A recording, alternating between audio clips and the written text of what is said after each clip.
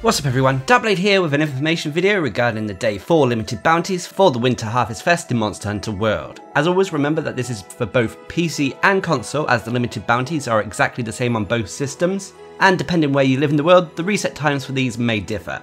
But anyway, before getting into the limited bounties as well, I want to say that there is currently a patch out for console, and following this video there will be a video all about the patch and what it brought to the game.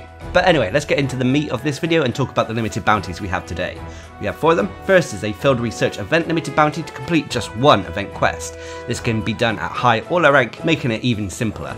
And for doing so you get research points, an armor sphere, a winter star ticket and some star fireworks.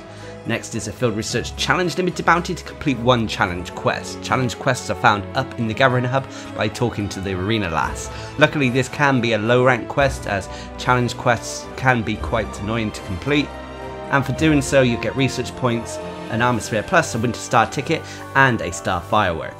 Next is an ecology survey to hunt 1 Black Diablos, and it has to be at high rank, but considering you can't get these at any other rank, it's not like we got a choice here.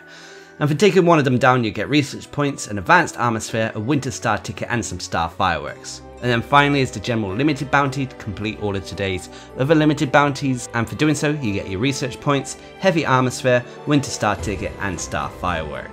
So there we have it, those are the limited bounties we've got today. Not too difficult considering the challenge quest can be done at low rank.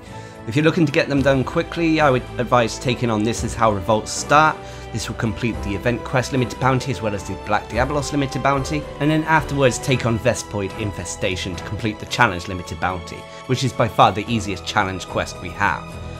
Do this and you should easily complete today's limited bounties. But anyway, that's about it for the Day 4 limited bounties. Don't forget to check back tomorrow for Day 5. Also, like I said, there will be a patch update video going live shortly after this video, so be sure to check that out if you're interested to what's changed with the game on console. So until next time, I've been Darcblade, bringing a quick information video regarding the Day 4 limited bounties for the Winter Star Fest in Monster Hunter World. Hope you enjoyed the little video, thanks for watching, subscribe and like for more.